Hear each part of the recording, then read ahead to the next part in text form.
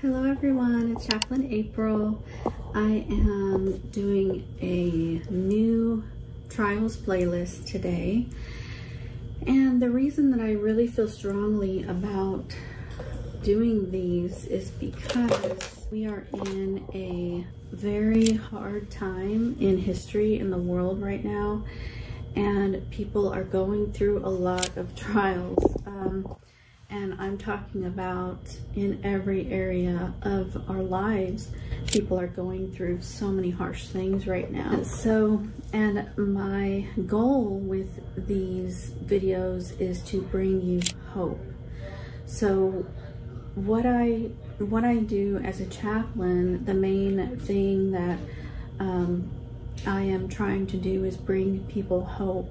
So when someone is sick, when someone is you know, down and out, I hear a lot of different stories, just things happening in people's lives. We're talking, you know, any number of things, emotional, financial, you know, spiritual, any kind of trial that people are in. And my reason for doing what I do is to bring hope.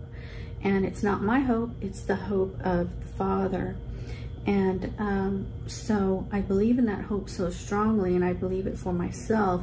So I want to put that out there for others. So when someone is sick and dying, I mean, I'm called to comfort care cases all the time. And what that means is that someone is has gone through every test, every treatment that they can possibly think of for this person, and they are going to just let them die peacefully and without pain.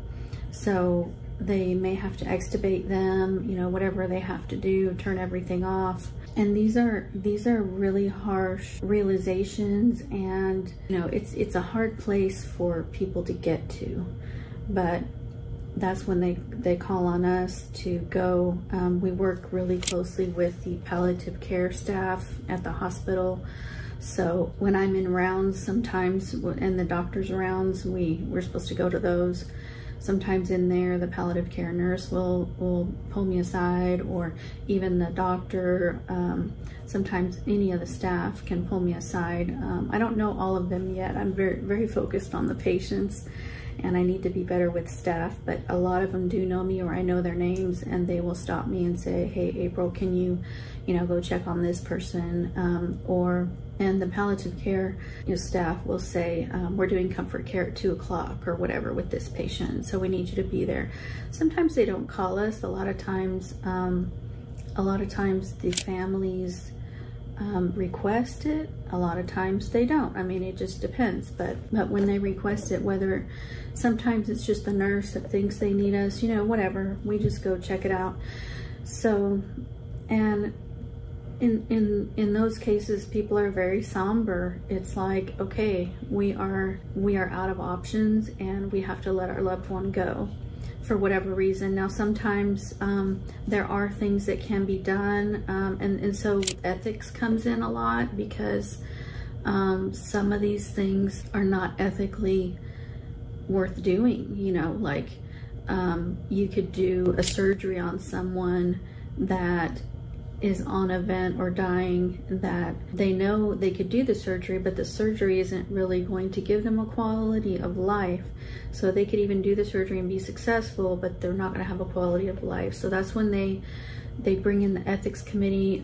I was asked to be on ethics by the ICU, the lead ICU person. What is her name? ICU director, whatever.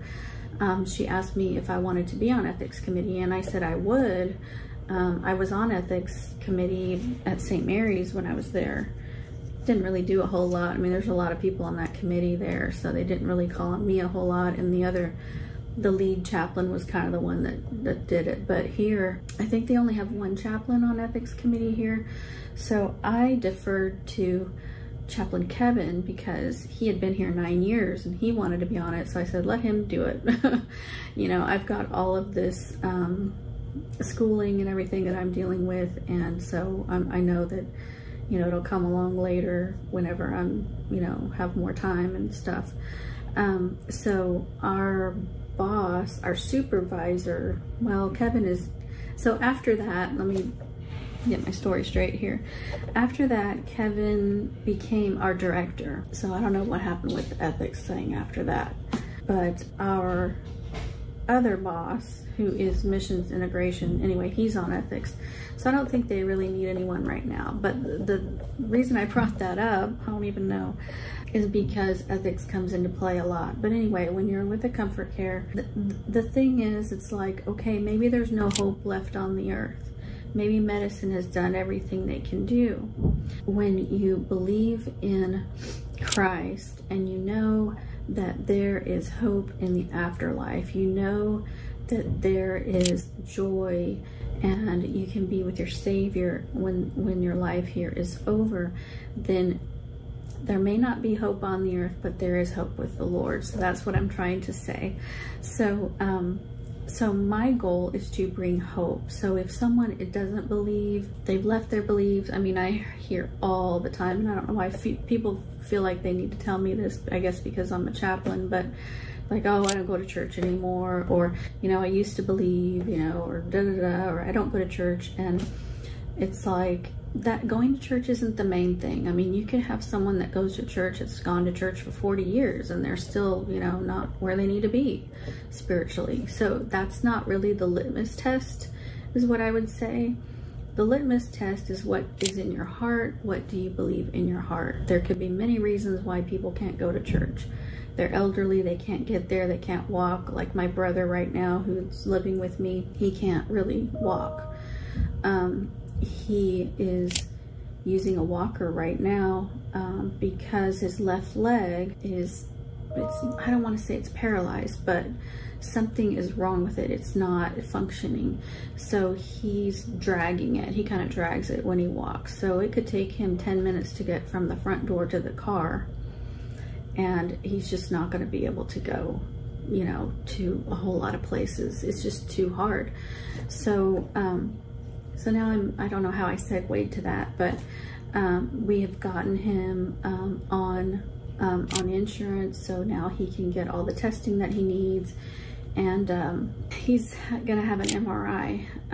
I think next week. I think it is next week. So I'm taking him to all of these appointments and things, and hopefully we can find, you know, what's wrong with his leg and everything. Why did I bring that up? I don't know. I'm all over the place this morning, but back to the trials playlist. Oh, I was trying to give you a little bit of an update. So right now I am working on trying to get prepared for classes in less than a month now, or right at a month now. I am very behind.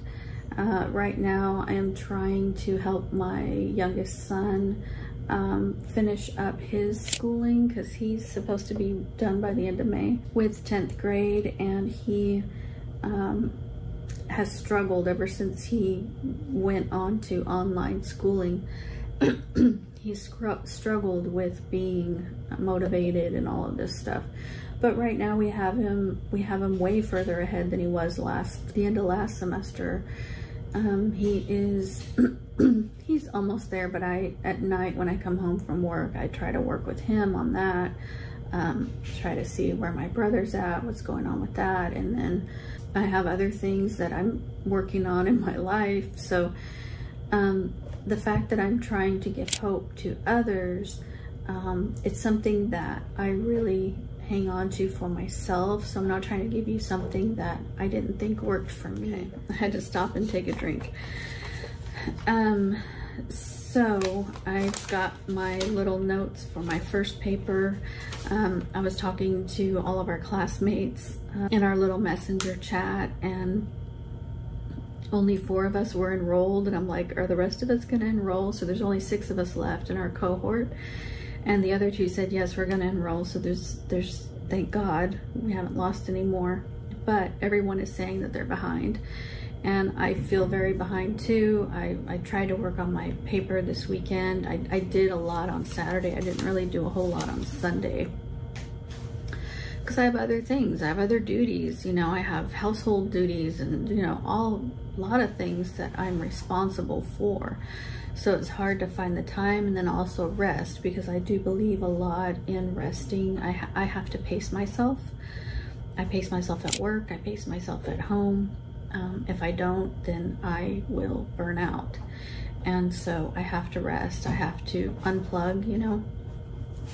But so I do have my outline for my paper, but then when I was reading, so it says one thing in the syllabus, but then when you go into the Canvas, the actual course, the professor's telling us actually exactly what he wants us to, what he wants us to touch on in the papers. So I stopped after I read that. I thought, oh gosh, I don't know if what I have stuck in my throat right now, I don't know if my thesis statement and my outline is touching on all of those points that the professor actually wants. I mean, he put a rubric in there, and it was like 5 points for this. You need to touch on this. You need 10 points for that. And I was just like, oh my God, this is really, I have to really. So the first 2 papers that we're writing for this professor are 4 to 6 page papers that we have that are due the first day of class. So those 2 are going to be very specific. I have to give the professor exactly what he's looking for, so I have to work on that. And then the other 5 papers are 2-page papers, 1 on each of the books. That's for the second class. But the first class, he also has several presentations, and I'm like, is this the class of presentations? Because there's like a presentation day 1, there's another presentation, there's this, there's a group project, which is another presentation. Like the whole class is like papers and presentations, and I'm like, Lord, help me get through this, because I am very weary right now. Just I've had a lot going on, a lot of things that I have to deal with, and here's how weary I am. Here's how weary I really am. Priscilla Shirer, who I put on one of my other videos, I posted her sermon. She actually came to Life Church, and I'm on this email that you can be invited to the private taping event. But you can go, they'll let you know when the taping is, when she was gonna tape some, I guess, some sermons for Life Church. And it was 20 minutes from my house. It was on a Monday night. I think it was 6:30 to 8:30. And then by the time I got home and settled and everything, I was just like, I'm just too tired to go. And she's like my favorite. So for me not to go to that private taping, I could have vlogged it. I'm kind of kicking myself now because I could have vlogged that for my channel. Go to the live sermon taping of Priscilla Shirer. That would have been amazing, but that's how weary I am right now. And I have, you know, the classes that I'm taking, I have to put a lot of my energy into that because that's very important to me. And so anyway, that's the update that I have for you. Let's go into the playlist. Okay, so the first one, I'm going to post Come Jesus Come by CeCe Winans. And I think this is a very important song right now, because when I talk to other believers and Christians, you know, around, everyone is like so stressed out. There's so much going on in the world, in their personal lives. And people are just like, can Jesus come now, like today? You know, personally, I wish he came yesterday. Like, I'm done, you know, I don't want to deal with any of this anymore. And that's what this song is saying. It's like, Jesus come, like we are ready. We are done. And I don't say that because I don't want someone to lambast me with, oh, she's escapist theology, she just wants to escape this world, because that's not true. I am doing everything I can while I'm here. You know, I'm working as a chaplain, I'm going to school, I'm taking care of my family, I'm doing all those things. But would I like to be released from all of it and have Jesus come and just, you know, be done? Heck yes, I would. You know, and I'm not going to apologize for saying that. And I think a lot of people are there. And it's because, and one thing I was going to say about this is that what the prophets are saying right now is that we are in the days of Noah. So there's something that says there's some verse that says that when Jesus returns, it's going to be like the days of Noah. And the days of Noah, God, you know, flooded the earth, and, you know, his wrath came and those people were gone, those people that rejected God. So we are there now. So God is not going to flood the earth again, because he gave us the rainbow to promise us that he would not do that. But he is going to return and take his people home because of the wrath that is coming. So, and I think CeCe Winans is one of the most precious, you know, Christian singers that we have right now in our time. Love her, of course. Then I'm going to post Unraveling by Cory Asbury.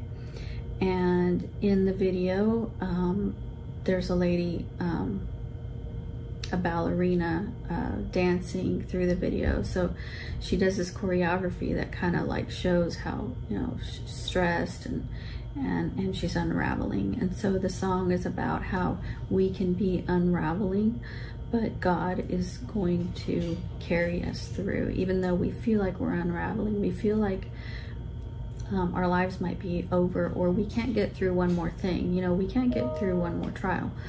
But God, we can't. It's true, we can't. But God can do it through us. So Unraveling by Cory Asbury. Then I'm gonna, let's see, we're gonna do You Cannot Be Stopped, Jesus Culture. Oh, I was gonna read the lyrics of that. I have to pull that up here real quick. God cannot be stopped. So God is in control. He's in control of the universe, of the world, of your town, your state, you know, your circumstance. He's in control of everything.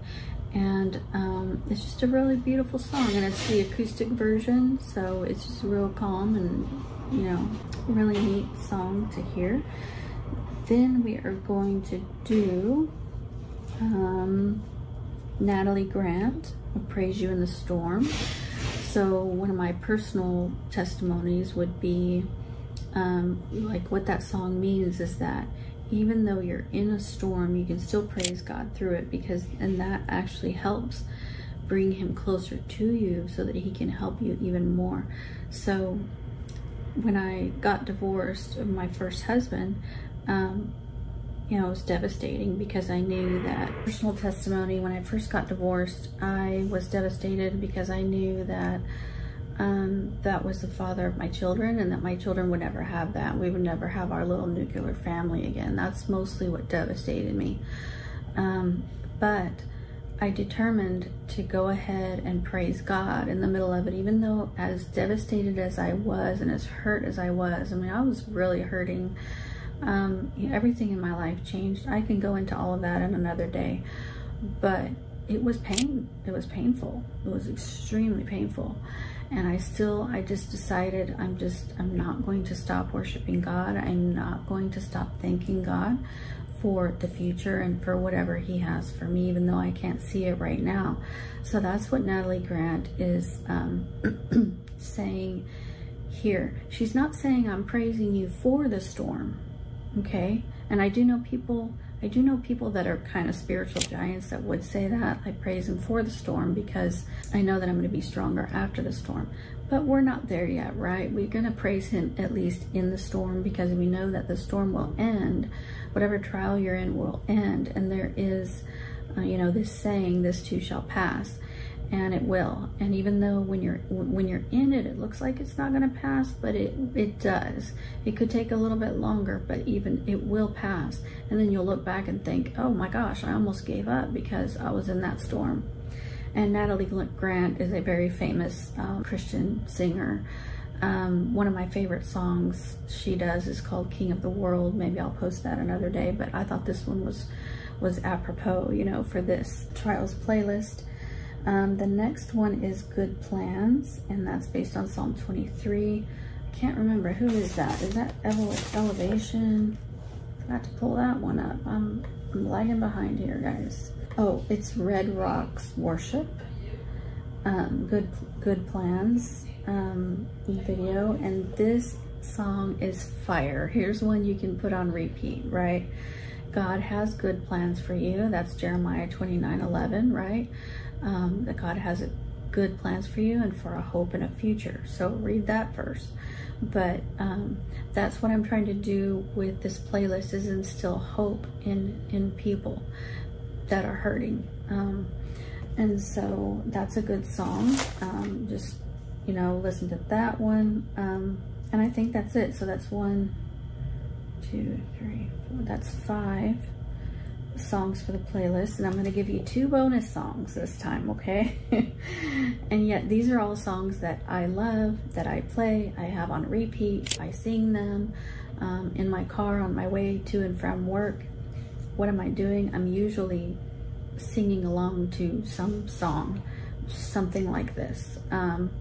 So I might have you know, Abandoned on repeat for a while. I might have Spirit Lead Me, then I'll do Crowns Down, then I have Good Plans, then I have, you know, whatever it is that's touching me right then at the time. Like this morning I did listen to CeCe Winans, Come Jesus Come. So different songs on different days. Like today I feel like listening to this, but it's usually, I'm always worshiping, usually in the car. That's just what I feel in my spirit to do. So bonus are not necessarily Christian songs, but they're still good and ones that are touching, right? So I'm going to post Andrea Bocelli, who is a opera style, not opera, but I don't know the term, but he's a famous singer from Italy. And this is him and his son Matteo Bocelli singing Time to Say Goodbye, which I think is Hans Zimmerman. So it's a little bit in English, mostly in Italian, but it's just beautiful. Any of Andrea Bocelli's stuff is beautiful, right? There's one that he sings with Ed Sheeran that's like to die for. I'll post that another day. And then this is, I think this is basically my favorite song, other than a Christian song, because my favorite song is Be Thou My Vision. I'll post that another time. But this one is from Phantom of the Opera, All I Ask of You. And this is the version from Josh Groban, who is an amazing singer also. Josh Groban and Kelly Clarkson. So that's a very touching song. All I Ask of You is to love me, right? And it reminds me of that famous scene in, what's that Julia Roberts movie? It's one of my favorites, Notting Hill, where she says, I'm standing here, I'm just a girl standing here asking in front of a boy, asking him to love her. So that's what it reminds me of with that song. All I Ask of You is beautiful. So, okay, I wanted to read a few extra things I was gonna say here, because I have to get off, I have to be on a huddle call in less than 7 minutes. So, okay, so lyrics, it's a huddle with all the chaplains.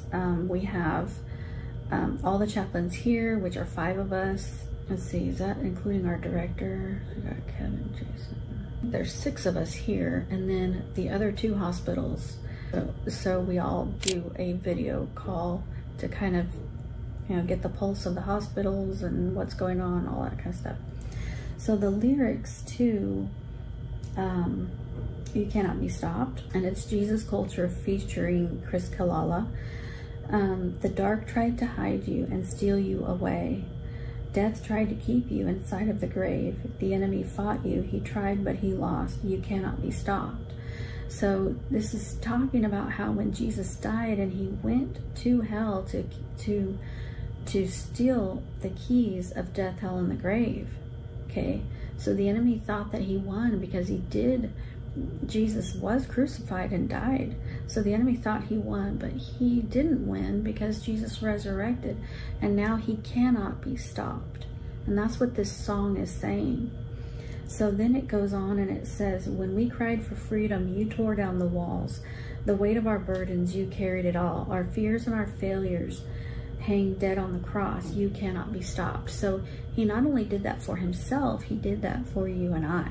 He's a mover of mountains, breaker of chains. Jesus has triumphed over the grave. Sing hallelujah, the battle is won. Nothing can stand against our God. We stand on your victory. We shout out your praise. Miracle maker, you're mighty to save. You're awesome in power, relentless in love. You cannot be stopped. There's nothing that can stop our God. And that repeats, there's nothing that can stop our God. And so whenever you're in a trial, whenever you're in a horrible battle, spiritual battle, the enemy might think he won, or he might act like he won, or he might tell you he won, but God wins in the end. You read the end of the Bible, God wins. The enemy does not win. He may win some battles. He won some battles in my life recently, but he's not going to win the war. And so you stand on Jesus's victory and the victory of the cross, right? And then with Natalie Grant, I was going to read in her song, Praise You in the Storm, when she says, I lift my eyes up to the hills, that is a psalm. It's Psalm 121. So one of the best things you can do is read the Psalms, especially when you're down. So this is a beautiful psalm. It says, the Lord, the keeper of Israel, I will raise my eyes to the mountains. From where will my help come? My help comes from the Lord who made heaven and earth. He will not allow your foot to slip. He who watches over you will not slumber. Behold, he who watches over Israel will neither slumber nor sleep. The Lord is your protector. The Lord is your shade on your right hand. The sun will not beat down on you by day, nor the moon by night. The Lord will protect you from all evil. The Lord will guard your going out and your coming in from this time and forever. So she's saying a different version of that in the song. I don't know if that's the NIV or some other version, but it's Psalm 121. I will raise my eyes to the mountains. From where will my help come? My eyes to the mountains. From where will my help come? And so I want to encourage you today and let you know that there is hope. There is always hope. Okay, so for sermon, I'm going to post Jensen Franklin, since I talked about him last time. I'm trying to pick ones that are going to help you through trials, obviously, or hard times. So I picked whose report will you believe? Jensen Franklin speaking at his church. And then I'm going to post God Knows Where You Are. That's Joyce Meyer. Joyce Meyer is a legend. Don't come to me about women preachers, women speakers, women pastors. That's what I'm doing my dissertation on.